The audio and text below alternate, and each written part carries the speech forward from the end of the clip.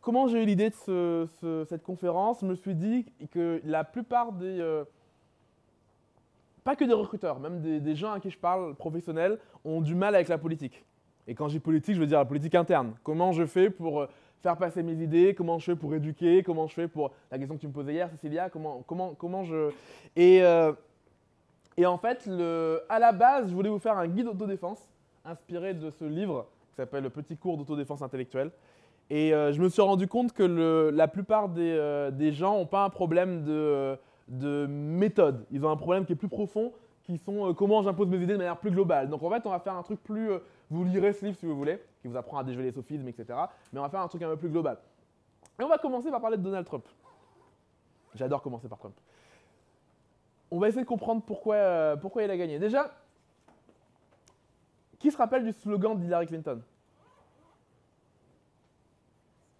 Ok. Qui se rappelle du slogan de Donald Trump? C'était quoi? Ok. Qui se rappelle d'une proposition d'Hillary Clinton? Un truc qu'elle aurait proposé. Un seul truc, hein, pas 10 000 trucs. Hein. Un seul truc que Hillary Clinton aurait proposé. Qui se rappelle d'une proposition de Trump? Ah! Dis. Oui, elle a proposé la guerre en Irak. Elle n'a pas dit je vais faire la guerre en Irak, c'est pas comme ça qu'elle l'a dit. Mais... une proposition de Trump? Le mur, voilà. Tout le monde se rappelle de ce mur. Ça peut être stupide, mais tout le monde s'en rappelle. Et ça dit plein de choses. Ça vous dit qui il est, ça vous dit que c'est pas un mec de gauche, ça vous dit plein de trucs en fait. Et tout le monde s'en rappelle. Donc il gagne pourquoi? Parce qu'il fait une meilleure campagne. Il n'y a pas de mystère dans les élections. Les gens qui ragent se disent toujours ouais, il a pas mérité ou elle a pas mérité. La personne qui gagne, c'est toujours la personne qui fait la meilleure campagne. Point. Comment il a fait? Première chose, et il a commencé par obtenir de l'attention. Pourquoi? Parce qu'au début, sa candidature, elle est risible. Quand les gens en parlent, ils se disent voilà, c'est une blague, c'est un mec de la télé. Personne n'y croit à sa candidature. Et il est entouré de 17 autres candidats à la présidence et il n'est pas favori du tout. Favori, c'est Jeb Bush. Et donc, qu'est-ce qu'il fait? C'est qu'il commence par obtenir de l'attention. Comment il fait? Notamment avec le mur, on en a parlé. Et notamment en disant les Mexicains sont des violeurs. C'est le genre de phrase qui vous empêche d'être élu normalement. S'il avait dit ça la veille de l'élection, il n'aurait pas été élu. Mais il ne le dit pas à la veille de l'élection. Il le dit pendant les primaires, au moment où il a besoin d'avoir de l'attention. Ce qui fait qu'il a déclenché tellement d'attention qu'on évalue sa couverture médiatique à 2 milliards de dollars gratuitement. Comparé à Clinton qui était à 700 millions. Et les autres qui étaient très très très loin derrière. Donc il a eu plein d'attention, de telle sorte que, au bout d'un moment, on en parle tellement que les gens se disent c'est un candidat sérieux. Malheureusement, une des caractéristiques de l'esprit humain, c'est quand on vous répète un message, il finit par rentrer. C'est pour ça que les chansons les plus pourries peuvent fonctionner. C'est pour ça que René Lataupe, ça marche. Force de vous répéter « T'es si mignon », bah, ça finit par rentrer. Donc, il a l'attention. Deuxième chose qu'il fait, c'est qu'il est très très méthodique dans sa manière de faire parce qu'il vise une audience à la fois. Il gagne un combat à la fois, qui est d'ailleurs une des erreurs que les gens font en politique même interne de boîte, ils essayent de tout gagner d'un coup. Ils essayent de prendre un château d'un coup, alors qu'il faut d'abord prendre parcelle par parcelle. Comment il fait? Et la preuve d'ailleurs qu'il le fait, il y a une interview de lui, on lui montre les chiffres, les sondages du vote latino. Et les latinos disent qu'ils vont voter à 81% pour Clinton et à 15% pour Trump. Et le journaliste lui dit « Avec de tels chiffres, vous ne pourrez jamais gagner. » Il dit « Oui, mais vous inquiétez pas, les chiffres vont monter une fois que j'y travaillerai. Pour l'instant, j'ai encore 2 candidats à abattre. Un par un, je les mettrai KO, je sais ce que j'ai à faire. » Donc il est très très très méthodique et il finit par « Les chiffres changeront quand je vais m'occuper d'Hillary Clinton. » Et au moment où il dit ça, il a encore Jeb Bush devant lui et il a encore Ted Cruz devant lui. Et donc c'est ce qu'il fait, il abat le concurrent le mieux placé. À chaque fois, il s'en prend au numéro 1, jusqu'à ce qu'il descende. Il s'en prend au numéro 1, jusqu'à ce qu'il descende. Et ce qui veut dire qu'au début, il est très agressif. Et il a des propos qui sont très républicains. Pourquoi? Parce qu'en fait, il s'adresse uniquement aux républicains. Il ne fait pas l'erreur de parler à toute l'Amérique, puisqu'en fait, ce qu'il cherche à gagner pour l'instant, c'est la primaire républicaine et à décrédibiliser les adversaires devant lui. Étape d'après, quand il arrive contre Hillary, c'est qu'il va définir la conversation. C'est lui qui définit les termes. Vous avez remarqué, toute la campagne américaine, pour ceux et celles qui l'ont suivi, c'est axé autour de l'anti-establishment, le politiquement correct. C'est-à-dire, moi je ne suis pas un insider, je suis un outsider, les élites sont corrompues, le système il est corrompu, moi je n'ai jamais baigné dans la politique, je suis un homme neuf, je vais vous sauver. Donc il a défini la conversation, vous remarquerez qu'aucune élection précédente s'est jouée là-dessus. Donc c'est lui qui définit la conversation, et il n'est pas bête. Il définit la conversation sur un terrain où il est fort. C'est le concept. Quand vous voulez, si vous voulez affronter Zidane, l'affrontez pas au foot, affrontez-le aux échecs. On essaye d'amener la personne sur un terrain où nous on est fort. Et deuxième truc, c'est qu'il est ultra flexible. Contrairement à ce qu'on pourrait croire, il est ultra flexible. D'ailleurs, quand il rentre dans la campagne républicaine, et qu'il est quoi, à 3 semaines de la fin de l'élection, il déclare « Le problème dans le monde, c'est qu'on passe trop souvent par le militaire ». Qui est diamétralement opposé de la déclaration qu'il faisait quand il était dans les primaires où il disait « Je vais bombarder tous les pays où il y a Daesh ». Là, il arrive et il dit « Je pense qu'on aurait mieux à gagner à influencer de manière douce, de manière diplomate et par la culture les autres pays pour avancer plutôt que toujours bombarder ». C'est une phrase qui est passée inaperçue en France parce que comme elle n'est pas choquante, bah, vous ne l'avez pas entendue. Mais il déclare ça parce qu'en fait, il sait que maintenant, il est dans la primaire. Alors, je vous ai résumé en fait ici une vidéo, si vous voulez avoir le propos en entier, qui s'appelle Why Trump Will Smash Hillary, donc qui est publiée avant la victoire, mais qui prédit la victoire de Trump. Si vous voulez faire ça plus en détail, vous y regardez. Alors, qu'est-ce que je déduis de tout ça? Première étape, choisis ton œuf. Qu'est-ce que ça veut dire choisis ton œuf? C'est inspiré des militaires quand ils ont sur une carte, ils dessinent un œuf sur la carte. Choisis ton objectif. Et il peut y avoir qu'un seul objectif. Souvent, les gens sont de très mauvaise foi face aux objectifs, ils veulent faire plusieurs choses à la fois. Il y a Churchill qu'on interrogeait pendant la guerre et à qui on demandait pourquoi il s'alliait aux communistes. Ou est-ce qu'il serait prêt à s'allier aux communistes? Alors, dans le contexte de l'époque, en Angleterre, les communistes, c'est le diable. Hein. Et il répond, mon seul et unique but, c'est d'abattre Hitler. Si jamais Hitler envahissait l'enfer, je ferai un pacte avec le diable. Il a un seul objectif. Il ne peut pas avoir deux objectifs à la fois. Et souvent, les gens sont de mauvaise foi et les gens ne savent pas ce qu'ils veulent.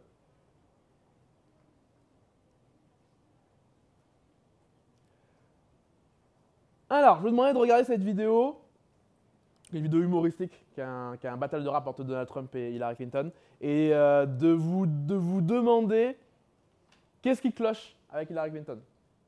Pour les gens sur la vidéo qui ne verront pas la vidéo, parce qu'on ne pourra pas la mettre sur YouTube, c'est Epic Rap Battle of History, Donald Trump contre Clinton. Pour ceux qui sont avec moi, c'est quoi le problème de Hillary Clinton dans cette vidéo? Elle propose rien. Pourquoi elle propose rien? Elle n'attaque pas, elle défend. Ou alors elle contre-attaque si vous voulez. Elle ne fait que défendre. En fait, elle ne fait que réagir à des choses que Trump a dit. Ce que Trump fait aussi d'ailleurs dans la première partie de son couplet. Et après, non, il propose des trucs. Alors, on pense qu'on veut de ce qu'il propose, mais il propose des trucs. Et il propose des choses en plus claires. Donc, première question, c'est est-ce que je joue pour gagner ou ne pas perdre? Beaucoup de gens, en fait, quand vous leur parlez, ils jouent pour ne pas perdre. Pour ceux qui voient un peu à quoi ressemble un match de foot, c'est très différent de jouer pour pas prendre de but ou jouer pour marquer des buts. C'est pas du tout la même situation. Si vous faites un art martial, pas pareil de jouer pour donner des coups ou de jouer pour pas en prendre. C'est pas du tout le même état d'esprit. Et il est impossible de gagner en jouant en défense. Il y a un moment où vous êtes forcément obligé de faire une attaque. La défense, ça sert quand vous êtes acculé, quand vous êtes, pour une raison ou une autre, vous êtes en difficulté. Je passe un peu de temps en défense pour me recharger. Et quand je vous parle de choisir un œuf, se tromper d'œuf, c'est mourir. Comme on dit, hein, si tu te trompes de combat, tu vas te tromper de victoire. Si jamais Trump avait commencé sa campagne avec les propos de la fin qui est je pense qu'il y a trop d'interventions militaires dans le monde, il n'aurait jamais passé les primaires. A l'inverse, s'il avait fini avec les déclarations au début, il n'aurait jamais gagné non plus. Donc il faut bien choisir le bon objectif quand vous vous battez. Il faut choisir un objectif à votre taille, ni trop haut, ni trop bas. Et ça amène à la partie d'après, c'est de devenir pragmatique. Et malheureusement, je pense au problème numéro 1 des gens quand ils essaient de faire la politique, c'est qu'ils manquent cruellement de pragmatisme. Le premier problème qu'ils ont, c'est que les gens font beaucoup de plans. Malheureusement, aucun plan n'a jamais résisté au contact avec l'ennemi, ou comme dit Mike Tyson mieux que moi, tout le monde a un plan jusqu'au jour où il se prend un coup de poing dans la tronche. Et là, en fait, qu'on s'entende bien, quand je dis que vous n'avez pas besoin de plan, ça ne veut pas dire que vous n'avez pas besoin d'objectif. Puisque je viens de dire, choisissez un œuf, choisissez l'objectif. Il est fondamental de savoir où vous allez. Par contre, il est secondaire de savoir comment vous allez y aller. Je ne dis pas que ce n'est pas important, je ne dis pas que ça ne compte pas, mais si jamais vous dites « j'ai un plan, point final », le jour où vous devez en varier, vous êtes mort. Donc le but, c'est de se fixer un objectif. Et après, en fonction de ce qui se passe, si jamais je vous dis je vais aller à Berlin et que l'avion, il est, je sais pas, il y a une grève d'avion, bah, je peux y aller en train, je peux aller en Airbnb, en Blablacar, je peux y aller en, voilà, je peux changer de moyen parce que je sais quel est mon objectif très très clair. Et ça a l'air évident quand je le dis, je vous assure, les gens se trompent là-dessus. Ils se bercent d'illusions. Rappelez-vous l'exemple d'hier de ma pote dont je vous parlais, qui me disait ouais, je veux trouver un mec, ok, va sur Tinder, non, j'aime pas Tinder. Vas-y, on va en boîte, non, j'ai la flemme de lampe. Ok, en fait, je vais pas trouver un mec. Donc vous ne trompez pas et vous mentez pas sur l'objectif à la fin. Typiquement, on a ici un mythe, l'école nous apprend le mythe du chemin parfait. On a l'impression qu'il y a une méthode parfaite à avoir et qu'il ne faut pas zigzaguer, qu'il ne faut pas en changer. Rappelez-vous ce que je vous ai dit hier. Laurent, il a écrit des centaines d'articles qui ont été lus par plein de gens en faisant des fautes d'orthographe toutes les 5 phrases. Juste, il a fait, et puis on a corrigé, puis on refait, puis on recorrige. Il n'y a pas de chemin parfait. Et surtout, pourquoi les gens croient au chemin parfait? Parce que les meilleures stratégies sont celles qu'on raconte après la bataille. Les gens vous racontent toujours leur chemin de vie après la bataille. Oui, bah, j'étais journaliste, j'ai appris à faire des interviews, du coup, je suis devenu recruteur, du coup, ça a l'air logique une fois qu'on regarde derrière. Et en plus de ça, comme les gens ne croient jamais que les plans n'existent pas, on est obligé de faire croire qu'il y a un plan. Moi, quand on me pose des questions, je fais toujours comme si j'avais un plan. Je suis obligé, les gens ne me croient pas. Quand je leur dis j'ai pas de plan, ils ne me croient pas, les gens. Donc, en fait, le plan est une communication. Il y a une anecdote que j'adore qui est dans le livre Rules for Radicals que je vous ai ramené. Alors, vous n'êtes pas obligé de le lire parce qu'il est très très dur à lire, mais c'est un activiste qui raconte comment il a aidé les Noirs américains à sortir de la ségrégation. Et il raconte une histoire où ils ont organisé un événement le 14 juillet. Alors, c'est aux États-Unis. Et à un moment, un journaliste lui dit vous ne trouvez pas que c'est un peu violent d'organiser un truc le même jour que le jour de la Bastille? Il n'y avait pas pensé en fait. Et il dit non, c'est exactement ce qu'on voulait revendiquer. Et donc il a surenchéri. Le soir, il a envoyé un message à tous ses lieutenants en disant voilà, notre axe de campagne, ça va être c'est pour le 14 juillet. Voilà. En fait, il s'est adapté. Les bons tacticiens sont des gens qui s'adaptent en fonction des événements. Et évidemment, en communication, on fait croire aux gens qu'on a un plan. Parce que les gens ne veulent pas me croire. À chaque fois que je dis aux gens que j'ai pas de plan ou que je vole tout ce que je fais, les gens ne me croient pas. Donc je suis obligé de leur vendre autre chose. Et c'est ça le secret, c'est qu'en fait, il n'y a pas de chemin. Le chemin, en fait, il se forge au fur et à mesure que vous avancez. C'est les événements qui vont vous dicter le chemin. Et c'est, j'insiste, la conscience profonde et aiguë de votre œuf, votre objectif. Si vous n'avez pas ça, c'est mort, effectivement. Si vous n'avez pas ça, vous êtes perdu. Vous avez besoin de savoir vers où vous allez. Et après, votre intelligence va prendre le dessus. D'autant plus que si vous ne travaillez pas seul et que vous vous fixez forcément un plan, bah, vous avez toujours le même problème. C'est que les gens, quand ils ne sont pas avec vous, bah, ils ne savent plus quoi faire. J'ai déjà vu plein de gens qui font des mouvements, des actions, où ils ont un plan très strict. Ils sortent dans la rue manifester, la police arrive, les communications ne marchent plus, ils sont perdus parce qu'ils avaient un plan et on ne leur a pas dit quoi faire si le plan il change. Et malheureusement, le plan A échoue toujours. J'ai jamais vu de ma vie un plan A fonctionner. Et deuxième chose, on ne peut pas penser d'abord et agir ensuite. Ça n'existe pas. Vous êtes en permanence dans l'action, le temps ne s'arrête pas pour vous en fait. Donc ça veut dire que quoi que vous fassiez, même penser en fait c'est une action. Même si c'est une action passive. Et surtout, le fait, c'est mieux que le parfait, qui n'est pas fait. D'où la citation, une marche de 20 minutes que je fais est meilleure qu'un jogging de 7 km que je ne fais pas. Le livre imparfait que je publie est meilleur que le livre parfait qui ne quitte jamais mon ordinateur. Et malheureusement, ce qui bloque beaucoup de gens, c'est qu'ils se disent voilà, mais comment je vais faire? Il faut que je fasse des études de marché pour lancer une boîte. Il faut que je fasse ci pour faire ça. J'ai besoin de ça, mais il manque ça, il manque ça. En fait, non, fais un truc. Tant que vous êtes assis, en fait, et surtout, en face, les gens n'attendent pas. Que malheureusement, vous n'êtes pas le seul humain sur Terre. Et donc, il y a d'autres humains avec des envies contradictoires. Et pendant ce temps-là, eux, ils agissent. Autre grand défaut que beaucoup d'entre nous partageons, c'est qu'on essaye de fantasmer aux cartes qu'on n'a pas et on se dit « Ah, mais si j'avais ça, je pourrais faire ci. Si j'avais ceci, je pourrais faire ça. » etc. etc. En fait, vous êtes obligé de faire ce que vous pouvez avec les cartes que vous avez. Ça n'a aucun sens de commencer à réfléchir à « Ouais, mais si j'avais plus d'argent. » Oui, tu n'as pas d'argent. Ouais, mais si j'avais plus de... Oui, mais ça va pas. En fait, la bonne tactique consiste à faire ce que je peux avec ce que j'ai.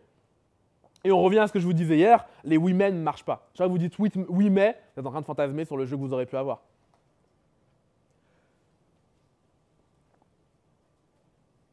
Alors, toujours Churchill, là où il y a une volonté, il y a un chemin. J'aime bien cette phrase parce qu'elle vous montre que en fait, le plus dur, contrairement à ce que les gens se disent, c'est de fixer leur volonté et après le chemin il découle. J'ai eu un recruteur qui me racontait qu'il avait une manager qui donc il fait ses process de recrutement et la dernière étape, c'est une manager qu'il appelle lui-même à l'ancienne et qu'il a appelée la guillotine. Donc elle arrive et elle dit oh, elle a une chemise bleue, non, il a une chemise rouge, oui. Voilà, ce genre de truc. Et elle me dit ah, je sais pas comment faire pour l'enlever du process. Je dis bah est-ce que tu veux l'enlever? Il me dit oui. Bah, si tu veux l'enlever, il n'y a pas 36 000 solutions. Soit tu l'enlèves par le bas, soit par le haut. Pour l'instant, tu as laissé par le bas, essaye par le haut. Est-ce qu'elle a un manager? Il dit oui, il a un manager. Est-ce que le manager est d'accord avec toi? Oui, il est d'accord avec moi. Ok, bah passe par le manager, discrètement, subtilement. Mais passe par le haut. En fait, le chemin, il est clair une fois que vous êtes sûr de ce que vous voulez. Et, très important, gagner, c'est plus important qu'avoir raison. Il y a beaucoup de gens aussi qui échouent politiquement parce qu'en fait, ils veulent avoir raison. Ils pensent que le moyen est plus important que la fin. Et ils se disent, nous, on veut être une asso en gouvernance partagée. Et du coup, si on ne fait pas un truc démocratique, on ne le fait pas. Non mais d'accord, ça c'est le moyen. Le moyen ne peut jamais être la fin. Je m'étais insurgé. J'avais réagi sur Twitter. Il y a des militants véganes qui ont balancé du faux sang sur la statue de la République. Et j'avais quelqu'un sur ma timeline Twitter qui disait c'est intolérable, il dégrade l'espace public, il va falloir nettoyer, etc. Je dis mais attends, mais les tags Je suis Charlie, qui les a nettoyés? T'as pas à gueuler quand c'est Je suis Charlie. Pourquoi je dis ça? Pour vous montrer qu'en fait, souvent les gens critiquent les moyens parce qu'en fait, ce qu'ils veulent critiquer, c'est la cause. Quand les gens sont d'accord avec une cause, ils critiquent rarement les moyens de la cause. Critiquer les moyens, c'est une stratégie du camp d'en face pour vous montrer qu'en fait, il n'est pas d'accord. Et la plus grande erreur que vous pouvez faire, c'est de vous dire ok, en fait, le moyen n'est pas bon. C'est rarement une question de moyens, vraiment. Alors, allez pas tuer des gens, hein. Je sens que ce talk est à prendre de manière métaphorique. Donc voilà, il ne faut pas chercher la méthode et surtout, il faut accepter un truc... pareil, on a tous un syndrome de l'enfant là-dessus. On n'arrive pas à accepter que le statu quo est beaucoup plus fort que tout. L'inertie est telle que c'est très dur de changer les choses. Et c'est normal que ce soit très dur de changer les choses. Je vous rappelle qu'on a justifié l'esclavage et que les gens le défendaient. Pourquoi? Parce que c'est le statu quo. Donc peu importe ce que vous voulez changer, forcément, vous allez vous heurter au statu quo et c'est normal. Chapitre suivant, le courage n'est pas une option. Souvent, ce qu'on ne s'avoue pas dans les combats d'idées qu'on essaye d'amener, hein, que ce soit au recrutement, que ce soit j'essaye de montrer à un manager qu'il faut faire des entretiens structurés plutôt que des entretiens au feeling, que ce soit plus globalement dans la vie, on n'ose pas s'avouer qu'en fait on manque de courage. Et que très souvent, la différence entre nous et quelqu'un d'autre, c'est que l'autre personne va avoir du courage. Et, autre secret de la vie, le respect, ça ne se demande pas. On ne peut pas implorer un respect, par définition de ce qu'est le respect. Et donc ça demande de prendre des risques à un moment. Et en fait, ce qu'on oublie aussi, c'est que les gens qui nous apprécient parce qu'on est docile ne nous respectent pas. Et qu'en fait, s'écraser toujours plus ne va pas vous permettre d'être respecté. Et que forcément, si vous montez au créneau, vous allez prendre des coups. Il n'y a pas de chemin. Si votre question c'est comment courir un marathon sans transpirer, je ne sais pas. Et vous allez forcément prendre des coups dans l'histoire. Il y a une citation que j'adore, mais qui, je pense que je suis le seul à la comprendre comme ça. Qui veut la paix prépare la guerre. Vous comprenez quoi parce que quand je dis qui veut la paix prépare la guerre? Hein? S'entraîner. Ouais. Préparer à tout. Souvent, les gens interprètent de manière très belliqueuse. De manière, ok, pour qu'on ait la paix, il faut faire la guerre. Mais ce n'est pas ce qui est écrit. Ça m'arrive, il faut se préparer. Donc, et souvent, quand je parle à des amis et qu'ils me racontent ce qui se passe dans leur boîte ou dans leur entourage, je me dis, mais c'est ouf, ça ne m'arriverait jamais à moi. Les gens oseraient jamais me dire ça parce qu'ils savent que je vais les défoncer en fait. Alors, il se trouve que je ne le fais pas et je n'ai pas besoin de le faire. Parce qu'en fait, si on sent que vous êtes préparé à la guerre, les gens vous attaquent moins. D'où le concept de la dissuasion nucléaire. Vous savez, ce n'est pas l'Union européenne qui a arrêté les guerres en Europe, hein. C'est la bombe nucléaire. On n'est plus capable de faire la guerre entre pays européens parce qu'on envoie une bombe, c'est fini. L'autre intérêt du courage, ça vous permet à la fois de ne pas infantiliser les gens. c'est-à-dire de leur dire clairement ce que vous pensez, de leur dire dans Rules for Radical, justement, il raconte qu'il a été voir une tribu d'Indiens, enfin d'Amérindiens, là où tout le monde avait échoué, lui, il a réussi, parce qu'en fait, il leur proposait des solutions et il disait non, mais on ne peut pas parce que il sortait des trucs religieux. Et à la fin, il disait tu comprends? Non, je comprends pas. Tu comprends? Non, je comprends pas. Et à la fin, il dit je comprends pas et je pense qu'en fait, vous racontez que des conneries. Et après, ils ont débattu et finalement, ils l'ont suivi. Et l'autre dit mais comment t'as fait? Ben, les Amérindiens lui ont dit ben, pour la première fois, un blanc est venu et nous a traités comme des adultes. Il nous a dit qu'on racontait des conneries. Alors que tout le monde nous disait oui et essayait de nous respecter, et essayait de pas nous froisser. Et voilà, ils se sont sentis justement traités comme des adultes, traités comme des égaux. Avoir peur de froisser les gens, c'est aussi inconsciemment les infantiliser. Et c'est aussi inconsciemment s'infantiliser soi-même. Étape suivante du guide, c'est réaliser que vous n'êtes pas une victime impuissante. Et qu'en fait, votre but, ça va être de, quoi qu'il arrive, toujours être du côté de la responsabilité. Toujours se demander qu'est-ce que je peux faire avec les cartes que j'ai. Plus vous allez vous dire, en fait, j'y peux rien, plus vous allez vous réconforter, certes, mais plus vous allez perdre en puissance. Et en fait, vous êtes en train de troquer du réconfort contre de la dignité. Ce qu'on ne devrait jamais faire. Il y a toujours un truc que vous pouvez faire. Demain, je laisse un bébé devant votre porte, vous ouvrez, vous êtes responsable. Vous n'êtes pas coupable, mais vous allez apporter une réponse. Soit vous fermez la porte et vous le laissez devant, soit vous le mettez devant la porte de quelqu'un d'autre, ce que personnellement j'aurais fait, soit vous l'accueillez, mais c'est toujours vous qui répondez. Et surtout, on a toujours le choix. Même les dictatures sont consenties. Il n'y a aucune dictature sans consentement. De la Boétie, ou la Boétie, je sais pas comment ça s'appelle. La Boétie a écrit un livre qui s'appelle De la servitude volontaire, où il raconte ça. Et il dit s'ils sont grands, c'est parce qu'on est à genoux. Alors, ça ne veut pas dire que le choix il est facile. Mais ça veut dire que même un esclave, en fait, il a le choix de s'enfuir, de se suicider. Vous avez toujours. Ça ne veut pas dire que le choix à côté il est facile, hein. Vous avez toujours un choix. Personne ne peut vous obliger jusqu'à la fin à faire quelque chose.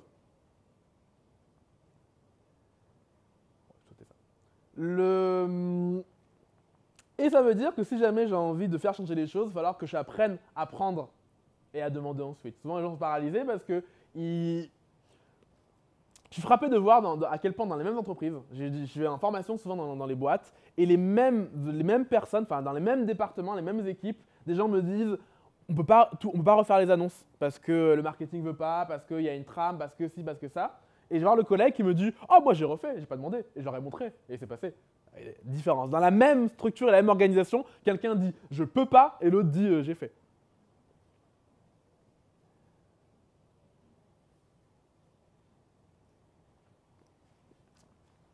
Et ça amène à un point qui est hyper important sur la responsabilité que vous avez. Alors on fera un autre cours ouvert au public sur comment réagir au sexisme, au racisme, etc.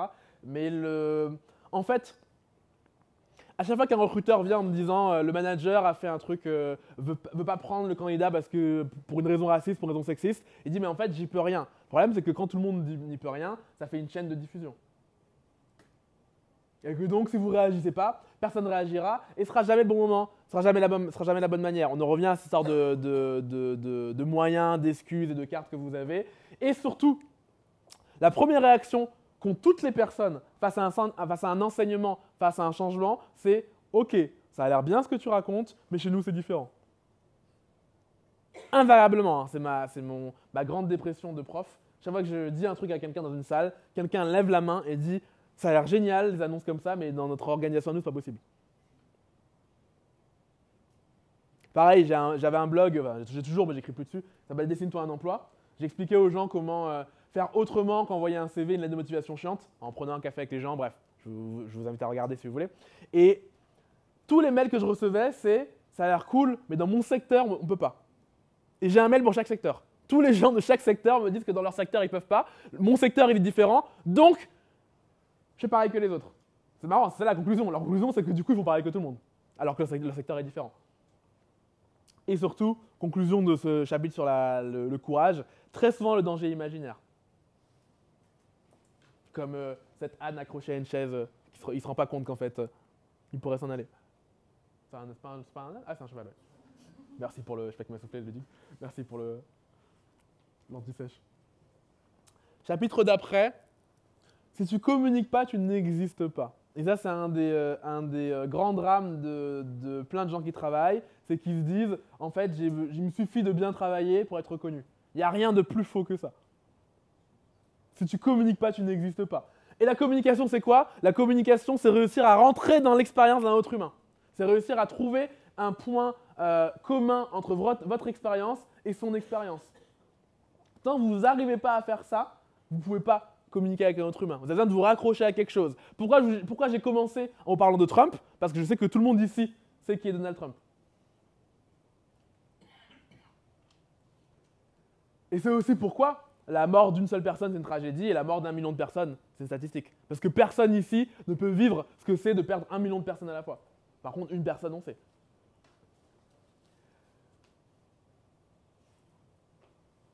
Alors je sais que beaucoup de gens ont du mal avec cette idée, mais de très très loin, faire savoir, c'est beaucoup, beaucoup, beaucoup, beaucoup plus important que savoir faire. Et souvent les gens viennent me voir et ils ragent, et ils me disent « Ah, mais un tel, il est moins bon que moi, mais il fait mieux la politique. » Ouais, mais du coup, il est meilleur, en fait. Point. Parce que dans n'importe quel travail, n'importe quelle profession, une partie de votre job consiste à faire savoir. Il y a des gens qui sont des maîtres dans cet art, même quand ils font rien. Typiquement, il m'arrive jamais de travailler à 3 h du matin sans envoyer un message dans la messagerie interne pour que tout le monde le voit. Ça sert à quoi si on se couche à 3 h du matin? À l'inverse, j'ai des collègues qui sont très très très mauvaises à ça, qui m'envoient des SMS à moi. On voit pas des SMS, on envoie un message dans le truc que tout le monde peut le voir.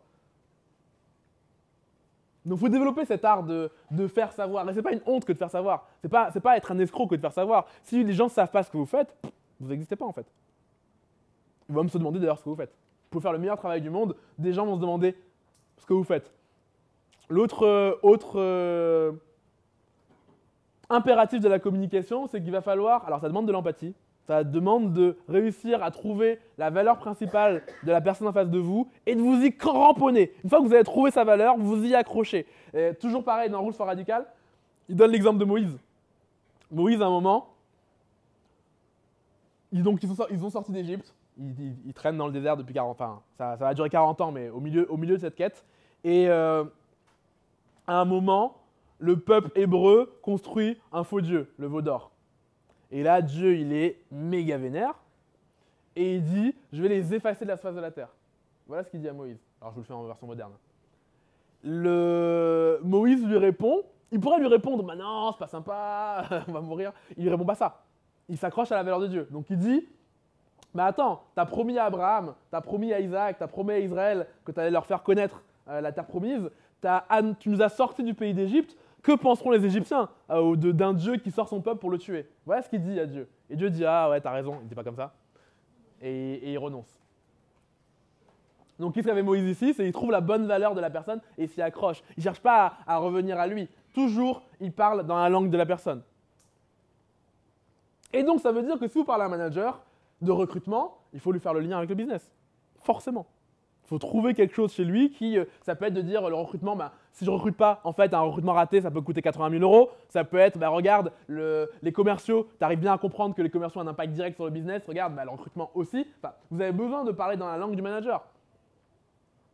Rien ne sert de parler en jargon de recruteur pour essayer de faire passer vos idées. D'ailleurs, dis jamais à des managers entretien structuré. Je leur dis, tiens, voici une méthode d'entretien. Je leur dis même pas qu'il y a plusieurs méthodes. Je leur dis, tiens, voici une méthode d'entretien. Ça marche mieux parce que si, parce que ça. Enfin, on parle dans la langue de la personne. Un truc important, vous avez besoin à un moment pour gagner d'imposer un dictionnaire. Quelque chose à côté duquel beaucoup de gens passent. Vous avez besoin d'un lexique. C'est pour ça qu'on a lancé le recrutement des PRH. Parce qu'en fait, le fait d'avoir un vocabulaire vous permet, comme Trump, de définir la conversation. Et je sais que sur le recrutement des PRH, ça m'arrange, moi, parce que je suis nul en RH. C'est très égoïste comme position. Alors j'y crois aussi, mais la position elle est égoïste. Pareil, dans cette équipe, Aurélien et moi, j'ai fait en sorte qu'on ne soit plus appelés avant, on nous appelait les responsables du contenu. J'ai changé ça en artistes. Ça, mieux les artistes. Pourquoi j'ai fait ça? Pas que par ego, c'est parce que aussi, notre métier, c'est pas un métier de contenu. Laurent m'a offert un livre qui s'appelle le piège du contenu, qui explique qu'en fait, dans notre métier, c'est pas de fournir un contenu aux gens, c'est de fournir une expérience. de fournir. Si on regarde le parcours qu'on vend, il est moins avancé que les articles gratuits qu'on donne. Le parcours qu'on vend à des gens, il est moins avancé que le blog qu'on leur donne. Alors pourquoi les gens l'achètent? Parce qu'en fait, ce qu'on leur vend, c'est le fait d'avoir un début, une fin, une certification, de les relancer, d'être sûr d'être accompagné. Pour la même raison qu'il y a des gens qui vont à des concerts. Pourtant, à un concert, le contenu il est moins bien. Parce que la personne, elle chante moins bien, elle s'essouffle, elle vous impose des chansons, on ne peut pas les passer. Et pourtant, les gens vont à des concerts parce que c'est une expérience. Et c'est pour ça que j'ai fait renommer notre fonction en la fonction artistique. Et donc ça commence par ce lexique. Et c'est jamais anodin. Avoir changé ce lexique a changé le rapport des gens à la fonction. Autre point hyper important, vous avez besoin de désigner un ennemi. Alors l'ennemi, ce n'est pas forcément une personne. À un moment, je me suis levé et j'ai dit « la culture RH est toxique ». Ça ne voulait pas dire les RH sont toxiques, ça veut dire la culture administrative dans le recrutement fait des dégâts. L'ennemi, ce n'est pas forcément quelqu'un, ça peut être quelqu'un. Mais personne ne bouge sans ennemi. D'ailleurs, est-ce que quelqu'un sait qu'est-ce qui définit une bonne histoire? Qu'est-ce qui fait qu'une histoire est une histoire? Hein? Oui, entre autres. Faire appel à des sentiments.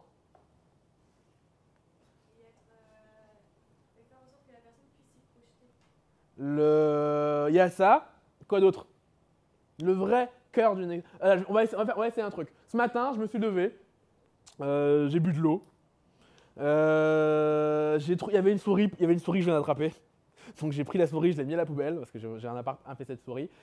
Et je suis arrivé ici, je donnais cours et me voici maintenant devant vous. Est-ce que c'est une histoire ça? Pourquoi c'est pas une histoire? Pourquoi ça n'est pas rêvé? Ah, c'est quoi une intrigue? C'est pas vraiment le suspense. Je vais vous la refaire. J'ai essayé de me coucher. Je me suis couché à 23h30, j'étais content de moi parce que j'avais 8h30 du coup de sommeil. Je me suis fait réveiller à 4h du matin par mes voisins Airbnb qui faisaient une soirée. J'ai pas réussi à m'endormir pendant 2 heures, j'ai galéré, j'ai tourné, je me suis demandé est-ce que j'allais toquer ou pas. J'ai pas toqué parce que ça fait chier d'avoir un voisin qui toque. Mais en même temps, voilà, j'ai failli péter un câble. Au moment où je pète un câble, en fait, ils arrêtent. Je me rendormir, j'arrive toujours pas à me rendormir. Je finis par réussir, je me lève, je vois une souris qui a été attrapée. J'ai pas le temps, je me dis putain comment je vais faire, je vais pas la laisser pourrir là. Je la prends, je la prends pas, je la prends, je la jette, me voici ici. C'est une histoire ça ou pas? Pourquoi c'est une histoire? Hein? Il y a des hauts débats, ouais, je vais tricher, il y a un contexte, mais il y a quoi surtout? Il y a une adversité. L'histoire c'est de l'adversité. C'est pour ça que vous voyez jamais Superman commencer par gagner. C'est pas intéressant si Superman il gagne, vous avez besoin d'un obstacle, vous avez besoin d'un truc qui cloche. Voilà, je voulais dormir, des gens m'ont réveillé. Une bonne histoire, c'est une histoire qui a des mais. Si vous voulez être un bon conteur ou une bonne conteuse, une bonne conteuse d'histoire, il faut que vous appreniez à mettre des mais. Les mauvaises histoires, pourquoi vos partenaires, vos copains, vos copines sont très mauvais à raconter vos histoires? Pourquoi ça vous endort quand ils vous racontent leur journée de taf? Parce qu'ils font et. Une bonne histoire, c'est donc, mais pendant ce temps. Donc, mais pendant ce temps. Alors, pas forcément dans cet ordre-là, mais j'utilise des liens logiques, les donc, le mais, l'adversité et éventuellement des histoires parallèles. Ça va tout le monde? Comment on prend le contrôle d'une histoire? Imaginons que je vous dise que 80% des Espagnols Bac plus 5 sont encore en Espagne 5 ans après. Ok? Imaginons que j'aime pas l'Espagne. Comment je vais interpréter ce fait? Exactement, c'est trop mauvais pour aller ailleurs. Imaginons que j'aime l'Espagne. Comment je vais interpréter le fait? Exactement. Vous voyez, le même fait, on peut dire à la fois les Espagnols sont tellement mauvais que personne n'en veut, ou dire l'Espagne c'est tellement bien qu'ils ne veulent pas partir. Donc du même fait, des histoires radicalement différentes peuvent être racontées. C'est pour ça que vous ne laissez jamais avoir par quelqu'un qui vous dit « ouais, moi je travaille que aux faits ». C'est que ce n'est pas quelqu'un qui parle que de faits. Il y a toujours une histoire racontée derrière. Et donc si vous la racontez, vous en prenez le contrôle. Chapitre suivant. Le conflit est incontournable, qui est l'autre souci de, je pense, 90% des gens, c'est qu'ils ont peur du conflit. Il y a des gens qui se reconnaissent. Premièrement, comme je vous l'ai dit, il faut accepter que le statu quo est plus fort que le mouvement, ce qui veut dire que changer est un conflit. Et en plus, la plupart des gens ont peur du changement, même ceux qui disent qu'ils n'ont pas peur du changement. C'est chiant de changer. Parce qu'on a son truc, on a sa routine. D'ailleurs, si vous voulez un livre qui raconte bien ça, C'est un livre qui s'appelle « Qui a piqué mon fromage ?» qui dure moins de 80 pages, qui est hyper marrant, et qui raconte cette résistance qu'on a tous et toutes au changement. Donc, puisque le changement, c'est désagréable, vous allez forcément déranger quelqu'un en changeant les choses. Si personne n'est dérangé, c'est soit personne ne vous entend, on revient à la communication, soit vous ne changez rien en fait. Changer la moindre chose déclenche un conflit. On a fait un post LinkedIn avec Thomas, qui est un commercial chez nous, qui a son bébé qui est posé sur une table pendant qu'il travaille, ça a déclenché une guerre nucléaire. Entre les gens qui disaient que les transats c'est nul, il faut une écharpe, entre les gens qui disent il n'y a pas d'assurance. Je ne pensais pas que moi j'ai des prises de parole qui sont plus marquées, les gens me tapent dessus, je me dis ouais, parce que j'ai des positions. Là c'était un bébé sur une table, c'était la guerre mondiale. Donc quasiment toutes les prises de parole déclenchent une opposition, sinon c'est que les gens ne comprennent pas. Quasiment toutes les vérités sont radicales, et quasiment toutes les vérités ont des gens qui sont opposés à ces vérités. Quand je dis vérité, je parle de vérité de l'individu, pas forcément la vérité vraie, mais si vous pensez quelque chose, si votre pensée vous la délivrez de manière claire, quelqu'un va s'y opposer. Si j'avais dit ouais, en fait, le RH n'a pas les mêmes compétences qu'un recruteur, et c'est pour ça que je pense qu'il serait peut-être mieux de dédier des spécialistes au recrutement, pas forcément des RH généralistes, et ça irait mieux pour la croissance de l'entreprise. Ok, maintenant je vous dis le recrutement n'est pas RH. Voilà, tout le monde comprend. Et comme tout le monde comprend, bah, tout le monde peut se taper dessus.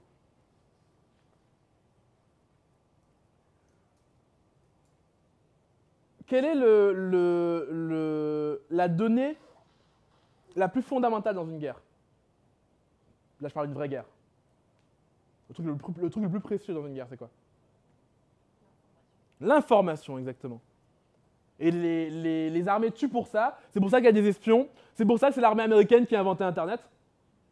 Parce qu'en fait, l'information, c'est crucial dans une guerre. Donc vous avez besoin, pour mener tout ça, d'avoir une bonne communication, donc d'avoir un canal de com interne qui soit bien pensé. Beaucoup de gens échouent parce qu'en fait, leur canal de com interne ne marche pas bien. Et en plus de ça, vous avez besoin de prendre l'information correctement. Souvent, les décisions sont mauvaises, pas parce que la personne n'est pas intelligente, parce qu'elle n'est pas assez informée, pas assez éclairée. Donc vous avez besoin un minimum d'aller prendre de l'information, ce qui vous demandera d'être curieux ou curieuse. Et malheureusement ou heureusement, la curiosité va forcément avec l'irrévérence. Il n'existe pas de curiosité révérencieuse. Parce qu'à force de demander pourquoi, vous allez emmerder quelqu'un. Laurent Broix a déjà failli crier sur moi parce que j'ai posé 5 fois pourquoi la question. Vraiment. Hein. Pourquoi tu fais ce métier? Pourquoi tu veux monter une entreprise? Est-ce qu'on est là pour l'enseignement, le recrutement? Pourquoi? À la fin, il me dit ah, mais arrête avec ta question. Pourquoi ça dérange en fait? La curiosité va forcément déranger quelque chose. Et vous en avez forcément besoin pour découvrir l'environnement. Autre point, il n'y a pas de victoire sans idéologie. Donc vous avez besoin soit de vous raccrocher à une idéologie déjà existante, soit de créer la vôtre. Et d'ailleurs, j'ai mis quasiment 3 ans et demi à réussir à faire en sorte que cette boîte s'appelle l'école du recrutement et non pas Linkhumans, qui était le nom qu'on avait avant. Il y a eu plein d'allers-retours que je vous raconterai tout à l'heure. Une des choses que j'ai fait à un moment, je me suis dit, ok, je vais poser l'idéologie derrière. Donc j'ai fait 5 documents qui racontent qu'est-ce que devrait être notre nom. Et donc dans ce document, ça raconte les pistes de réflexion, ça donne une solution intermédiaire, parce qu'en fait Pierre-Luc, qui est le designer chez nous, a déjà fait un logo. Je me suis dit, au moins on peut peut-être changer le logo et garder le nom. Voilà, j'ai proposé dans ce document des pistes de réflexion. Et j'ai même été prendre la marque. Une fois que j'avais défini ce qui était pour moi une bonne marque, j'ai pris la marque telle qu'elle était. Donc ce que vous voyez à l'écran, c'est la marque d'avant, Linkhumans, avec le logo d'avant. Et j'ai pris chaque critère et j'ai analysé. Ça m'a donné la formidable moyenne de 1 sur 10, évidemment. Donc j'ai d'abord commencé par un travail de fond idéologique. D'ailleurs, on dit que la Révolution française, elle est démarrée par les livres de Voltaire et de Rousseau. D'abord, il faut un travail idéologique. Autre chose importante dans le conflit, c'est qu'il faut comprendre la notion de momentum. C'est quoi le momentum? C'est le fait d'avoir toujours l'initiative et de toujours avoir, pas un coup d'avance, mais un coup tout court. D'ailleurs, on en revient au problème des gens qui font des plans. Ils veulent toujours avoir 20 coups d'avance, mais ils n'ont pas de coup présent. Il y a beaucoup de gens, quand on veut leur parler, ils vous disent, voilà, quand je serai à la 14e marche, je ferai ça, puis je serai à la 15e, puis la 16e, puis la 17e. Je dis, mais oui, mais demain, tu fais quoi? Je sais pas. D'accord, en fait, commence par penser à la première marche. Et donc vous avez besoin d'un momentum, vous avez besoin de petites victoires, et vous avez besoin du coup de voir grand mais de commencer petit. Toujours. Je vous ai montré d'ailleurs, là c'est un extrait du Slack en interne sur le changement de nom. Donc on racontait ce qu'on avait fait. Mohamed dit on progresse millimètre par millimètre, mais chaque millimètre est bon à prendre. Je dis exactement. Laurent arrive, dit je mets mon veto. Qu'est-ce que je fais? Je renverse la table. On verra tout à l'heure ce qu'on va renverser la table. C'est ok, je l'ignore et je lui dis fais ce que tu as à faire, va travailler plutôt que m'emmerder. Pourquoi je fais ça, même si c'est violent? Parce qu'en fait je me dis on avait une victoire, faut pas qu'on revienne en arrière. Il faut y arriver millimètre par millimètre, une marche après l'autre. Et autre point hyper important, personne ne gagne sans jamais nouer d'alliance. Ça n'existe pas. Si vous êtes tout seul, vous ne gagnerez pas. Vous avez toujours besoin d'une alliance entre… mai 68, c'est quoi? C'est d'un côté les étudiants, de l'autre côté les ouvriers. Vous avez besoin d'une alliance quelque part. Alors, je vous montre une alliance que j'ai nouée avec Pierre-Luc, qui est le designer chez nous. Qu'est-ce que j'ai fait pour imposer le nom? Enfin, pour faire passer le nom. J'ai commencé par aller voir chaque… Alors, j'ai été voir Laurent. Il m'a dit non. Et il se trouve que Laurent, il a le veto. Donc, j'ai dit, OK, je vais aller voir chaque personne et je vais la convaincre une par une. Donc, j'étais voir Marion, j'étais voir Mohamed, j'étais voir Pierre-Luc. Et je me suis assuré que chaque personne était bien embarquée avec moi. Comme dans House of Cards, pour ceux qui regardent. Et une fois que j'étais assuré que tout le monde était avec moi, là, je vous montre la deuxième alliance, qui a déjà eu une alliance qui a été effondrée. On est 18 mois après la première alliance qui s'est effondrée. Laurent avait redit veto. Et là, je vais voir Pierre-Luc et je lui dis, donc là, il y a une proposition, c'est la maison du recrutement. Je dis, ah, est-ce que tu soutiens la proposition? Il me dit, ah, je sais plus. Et je lui dis, mais il me semblait que tu n'étais pas fan. Et je lui dis, ouais, je sais pas si j'ai une majorité politique là-dessus. Donc, je te pose la question. Il me dit, ouais, j'ai plus ou moins abdiqué. Et je lui dis, en fait, c'est comme toujours, la majorité, c'est avec Laurent. Si Laurent il met son veto, en fait, c'est mort. Donc, la majorité, c'est forcément avec Laurent.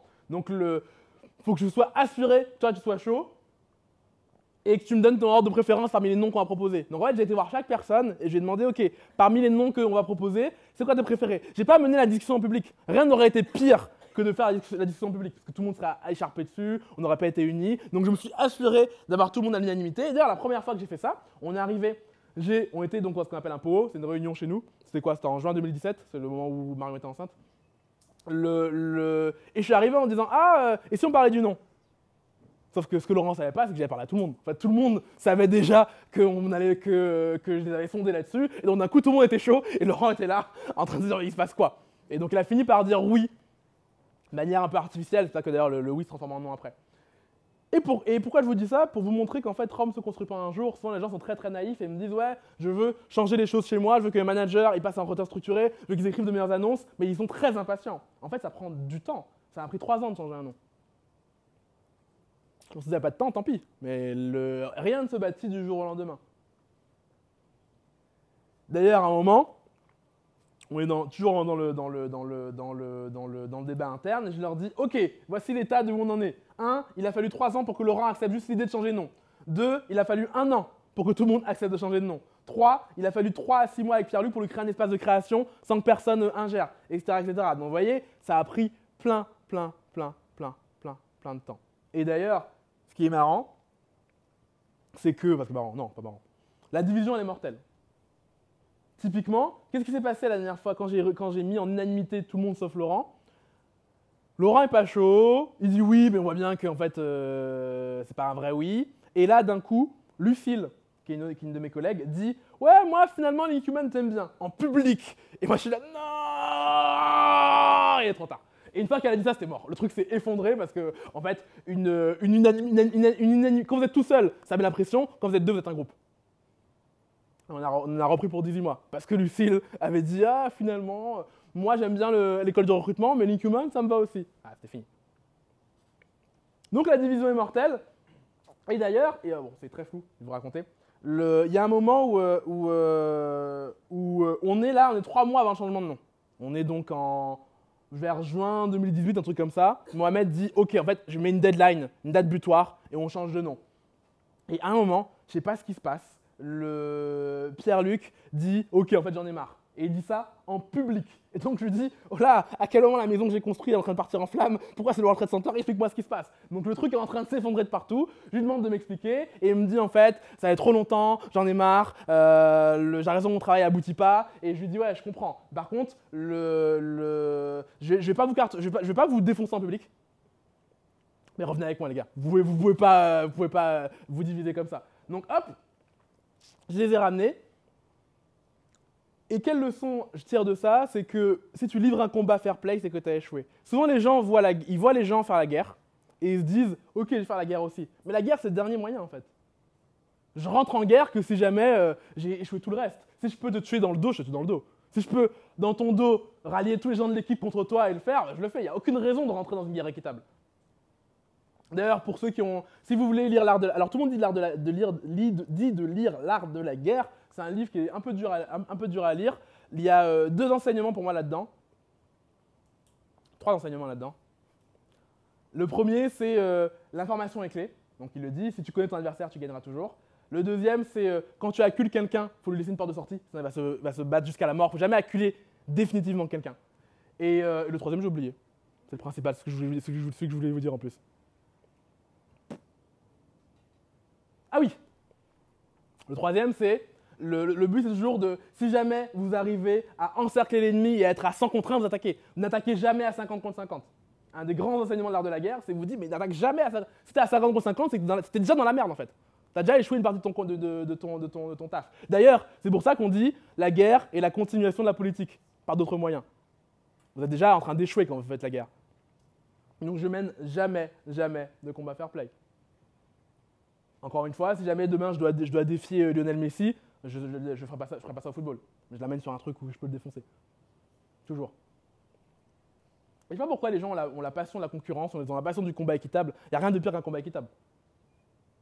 Votre but, c'est de gagner de manière inéquitable. L'autre enseignement, c'est que souvent les gens du coup imaginent la confrontation comme une confrontation forcément frontale. Ils imaginent du karaté. Tout le monde voit le karaté? C'est un sport de percussion. Ce qu'il faut faire, c'est apprendre le judo. C'est quoi la différence entre le karaté et le judo? Le karaté, c'est un sport d'attaque. Le judo, c'est un sport de défense. Wow, si on veut. C'est quoi la vraie différence? Le judo, on utilise la propre force de l'adversaire. Voilà. Le judo, en fait, tu utilises la propre force de l'adversaire. Ce qui fait que... Ce qui différencie par exemple la lutte du judo. La lutte, tu peux prendre quelqu'un, le tirer et le ramener. En judo, c'est ton prof t'engueule si tu fais ça. Tu es censé le projeter de manière assez facile. Parce que tu prends des effets de levier, tu prends sa force, etc. etc. Donc c'est ça qu'il faut apprendre. Il faut apprendre le judo. Le karaté, c'est vraiment la dernière solution. C'est quand vous êtes vraiment piégé. D'ailleurs, pourquoi les matchs de judo à la télé ils durent longtemps? Pourquoi ils n'arrivent pas à se projeter? Ils sont ceinture noire, pourquoi ils ont autant de mal à se projeter? Parce que personne n'attaque vraiment. Si, mais pourquoi ils ont du mal? Ouais, mais en karaté aussi. Putain, il y a des KO beaucoup plus rapides dans les sports de percussion. Parce que le judo repose sur la surprise. Le judo, la projection, ça repose sur le fait que vous avez quelqu'un dans la rue, il arrive et il est surpris. Si vous arrivez en disant c'est un match de judo, bah déjà il n'y a plus la surprise. C'est pour ça qu'ils sont comme ça, ils font comme ça, ils se mettent. C'est très chiant à regarder un match de judo au début. Donc parce qu'en fait, il n'y a plus de surprise. L'élément clé du judo, c'est la surprise. Et donc, j'en reviens à mon histoire, on attaque toujours par surprise. C'est le but qu'on recherche. Si on fait autre chose, c'est qu'en fait, on a échoué. Ce qui demande évidemment de connaître le terrain. Quand je dis connaître le terrain, ce que je veux dire par là, c'est souvent les gens confondent le courage et la lucidité. Ils disent ouais, mais elle est courageuse, elle a écrit des annonces alors qu'elle n'avait pas le droit. En fait, elle est lucide, elle se rend compte qu'il ne va rien se passer, qu'on ne va jamais la virer. Les gens surestiment beaucoup à quel point on peut les licencier. Souvent, j'ai des amis qui me disent ouais, je leur dis pourquoi je fais pas ça? Ouais, je parlais de virer, là, je parlais de virer. Et puis finalement, le jour où ils veulent partir, ils se rendent compte qu'être viré, c'est très compliqué. Vous faire virer, c'est extrêmement compliqué en vrai.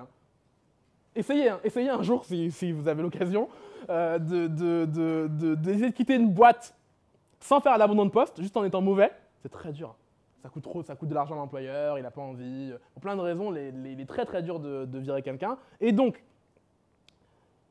l'autre enseignement, c'est qu'il ne faut jamais envoyer ses troupes au casse-pipe, il ne faut jamais aller soi-même au casse-pipe.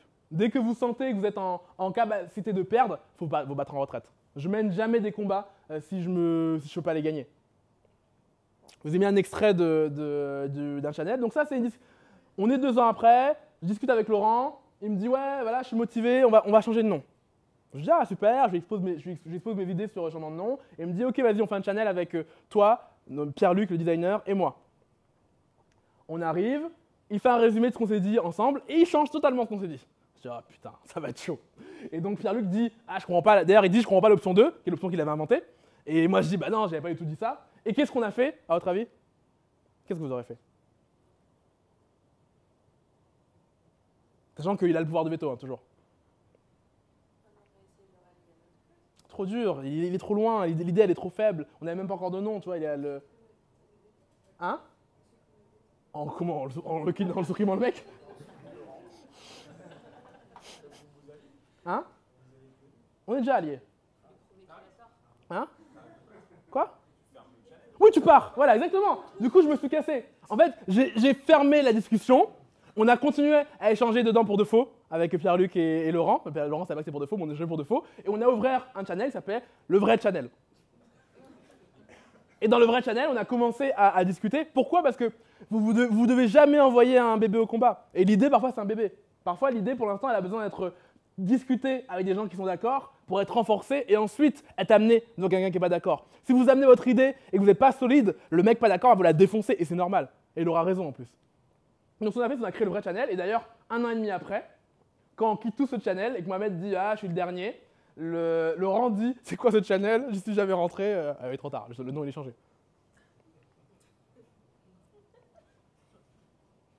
Donc vous voyez toujours, en karaté judo, j'ai pas été à l'opposition. Ça n'a aucun sens d'aller en opposition avec un mec qui a un veto contre vous. Ça n'a aucun sens. Vous êtes obligé d'essayer de contourner, de machin, et parfois d'échouer. Là, je vous raconte une réussite, j'ai échoué beaucoup de trucs. Hein.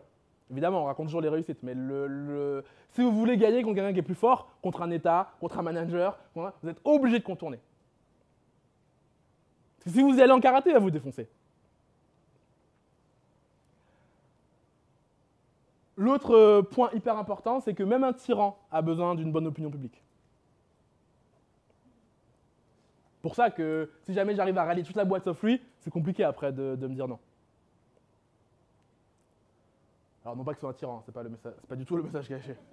Mais ce que je veux dire, c'est que même dans un contexte de dictature, les dictateurs font des grands efforts pour allier la population à eux. Si vous regardez la population nord-coréenne, ils ont l'air hyper heureux. Quand on leur demande et tout, ils ont l'air hyper heureux. Parce qu'il y a la propagande, parce qu'on fait des efforts pour ça. L'autre point qui est connexe à ça, c'est que l'humour est une des armes les plus dévastatrices. Une des manières de faire passer les messages d'aller dans un conflit sans être dans l'agression, en fait, c'est de passer par l'humour. Et d'ailleurs, à un moment, on arrive sur le nom de l'école du recrutement, et je sens que la barque elle tangue. Je sens qu'il y a un tel qui voudrait un meilleur nom. L'école de recrutement, c'était pas le meilleur nom. Il y avait des gens qui avaient des solutions plus optimales, mais je sentais que c'était le meilleur nom sur lequel je peux avoir une unanimité.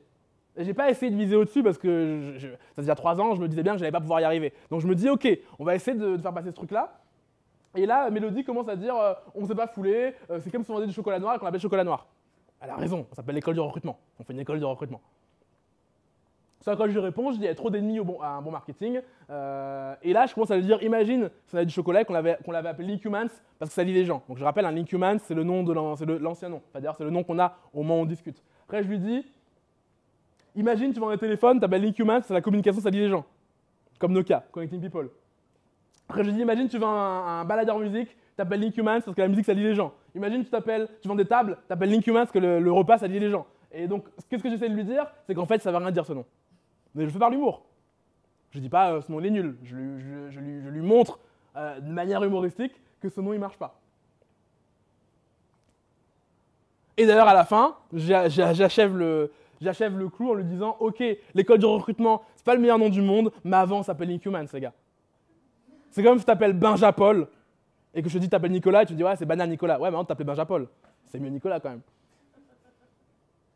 Donc manière pareille de passer le message sans être violent. A l'inverse, parfois, vous êtes obligé de renverser la table. C'est quoi renverser la table? C'est, vous vous rappelez, tout à l'heure, je vous ai dit qu'il faut définir les termes de la conversation. Mais parfois, quand la personne en face de vous définit les termes de la conversation, vous êtes obligé de les changer. Si vous acceptez ces termes à elle, vous êtes mort. Parce qu'en fait, elle vous amène son terrain. Typiquement, à un moment, Laurent dit un truc, Mohamed dit un truc, et ils disent « on est d'accord ». Sauf que je vois que Mohamed il dit un truc qui est d'accord avec ma position, et que Laurent il est anti. Et je dis « mais comment ça vous êtes d'accord ?» Et je leur dis « vous n'êtes pas du tout d'accord ». Et je renverse la table, je leur dis arrêtez de dire vous êtes d'accord. Et donc je montre du doigt le désaccord. Pareil, parfois il y a des désaccords. La dernière réunion qu'on a eue, il y a eu un débat entre nous. Et on disait, ouais, le problème, en fait, avec ce qui s'est passé, c'est la forme plus que le fond. Je dis, non, c'est pas la forme, c'est le fond. Et j'ai pas lâché. Tant qu'on ne disait pas, le problème, c'est le fond, j'ai pas lâché. Parce qu'en fait, si on commence à débattre de la forme, c'est un autre débat. Il y a un exemple très célèbre sur ce phénomène. C'est si on vous demande, est-ce que tu as arrêté, oui ou non, de battre ta femme? Si vous répondez oui, vous êtes un connard. Si vous répondez non, vous êtes un connard. Vous êtes obligé de dire, en fait, mais tu racontes n'importe quoi. En fait, vous êtes obligé de renverser la table. Très souvent, sortir du cadre est obligatoire. Qu'est-ce qu'a fait Hillary Clinton quand Donald Trump a amené la conversation sur le fait d'être un outsider, d'être pas quelqu'un de l'élite? Elle a répondu, bah, en fait, il n'y a pas plus outsider que la première femme présidente. Donc elle est rentrée dans la conversation avec lui. Comment on aurait dû renverser la table? C'est quoi la bonne réponse à l'attaque de Donald Trump qui est, voilà, le système il est pourri, moi je suis nouveau, j'ai jamais fait de politique, etc. etc. La réponse, c'est surtout pas de rester sur la même table et de dire, bah oui, bah moi je suis aussi une outsider parce que je suis une femme. Qu'est-ce qu'il aurait fallu répondre? Ah, exactement. C'est même plutôt l'inverse, normalement, pour être président. Et d'ailleurs, voyons quelqu'un qui est bien meilleur en campagne qu'Hillary Clinton, qui d'ailleurs l'a battu déjà une fois, qui fait exactement ça. Alors si vous ne comprenez pas l'anglais, je la résumerai après la conférence, enfin les 2 minutes.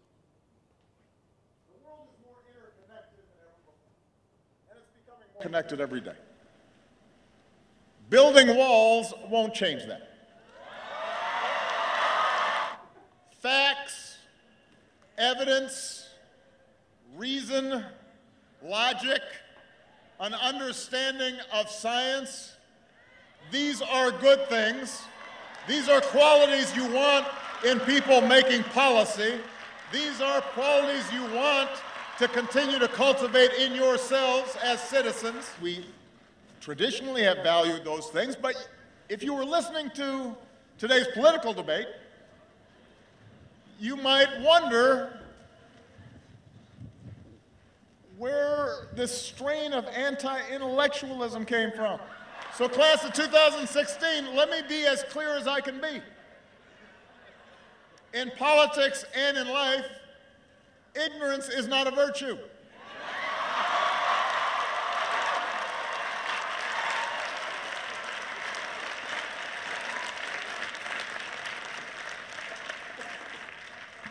It's not cool to not know what you're talking about. That's not keeping it real or telling it like it is.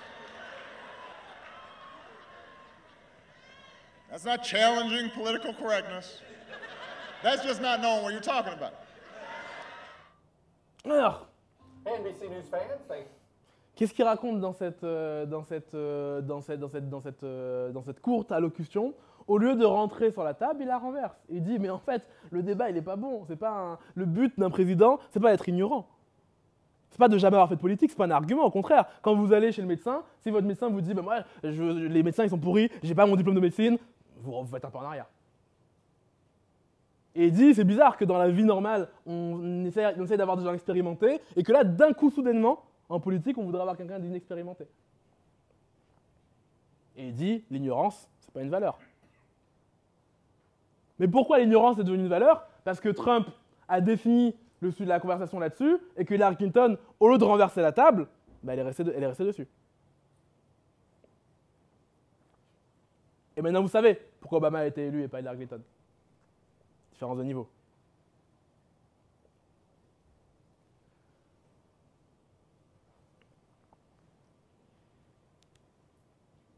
L'autre point que les gens sous-estiment, c'est que fuir le conflit vous rend fragile.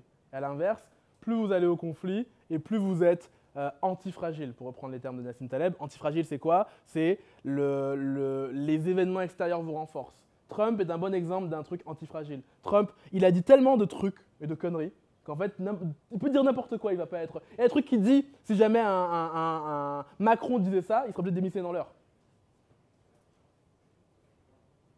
D'ailleurs, il le sait. Il y a un moment où il dit « je pourrais sortir dans la rue avec un flingue et tuer 2 personnes que je gagnerais quand même l'élection. Il est très conscient de ce truc-là. Et en fait, plus vous fuyez le conflit, et plus le jour où il y a un conflit, vous êtes ultra vulnérable. D'ailleurs, la fuite du conflit amène les gens à faire un truc qui est très dangereux, c'est qu'ils commencent à parler des personnes dans leur dos, alors qu'il faudrait parler à la personne en question pour résoudre le problème. Il m'arrive, moi, de parler aux gens, d'abord je vais voir Mohamed, après Jean-Pierre-Luc, parce qu'il y a un truc entre eux, mais je fais ça pour faire l'intermédiaire entre les deux. Je fais pas ça pour dire à un tel, oui, il est pas bien. Bah, on s'arrange pour justement avoir des discussions. Et en fait, fuir les discussions, souvent c'est le problème. Très souvent, on me raconte des histoires entre managers. Ouais, mon manager fait ci, fait ça, fait ça. Et je dis, mais tu lui as dit? Non. Oui, ouais. Ça se résoudrait juste en lui disant. Ça se résoudrait, résolverait. Bref.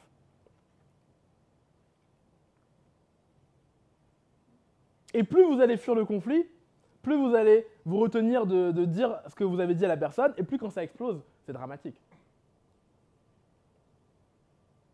D'ailleurs, ça nous est arrivé hein, de fuir le conflit avec des gens où on sentait que ça allait pas dans l'équipe, et au lieu de leur dire, on leur dit rien. Et le jour où on leur dit ça va pas, et c'est une semaine après qu'ils sortent, bah, ils sont vénères.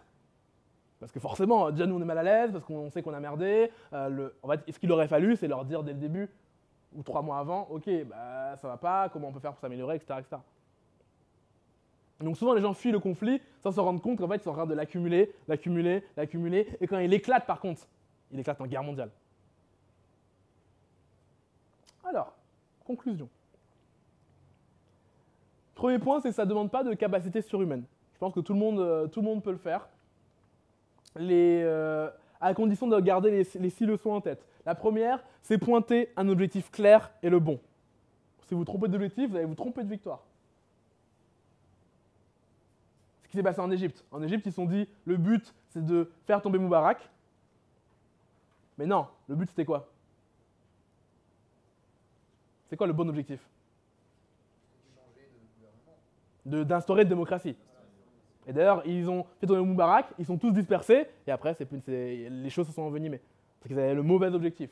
Deuxième chose, vous n'avez pas besoin de plan. Les événements vont être le plan. Vous avez besoin d'un plan sommaire, de savoir plus ou moins à peu près comment vous allez faire les choses. Mais vous avez besoin d'un objectif et d'être attentif aux événements, justement, et de réagir aux événements.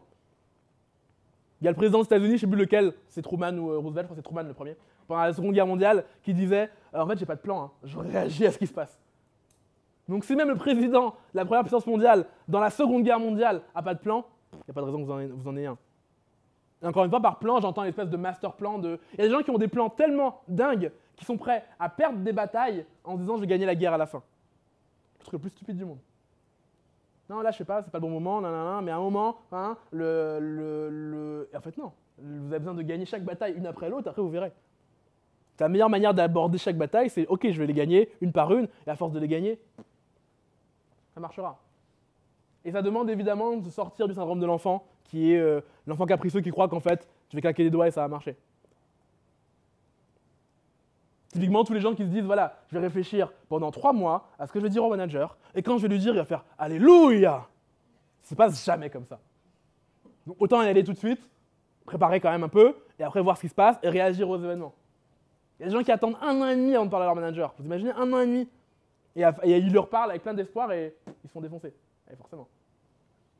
Parce que le plan ne se passe jamais comme dans votre tête. Troisième point, c'est que vous avez besoin d'accepter de payer un prix. Il n'y a aucun changement qui est gratuit.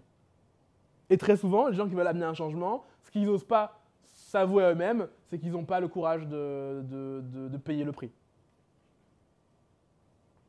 Vous avez forcément un prix à payer. Que ce soit des discussions inconfortables, que ce soit du stress, que ce soit de la peur, que ce soit... Vous avez forcément un prix à payer au changement. Quatrième point, vous avez besoin d'être impatiemment patient. Je m'explique. Souvent, les gens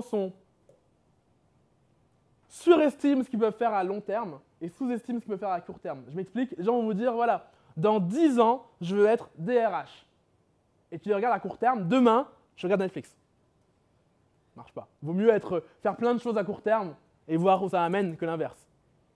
Parce que comme on se l'est dit hier, la vie, c'est un escalier, mais on vit sur une seule marche à la fois.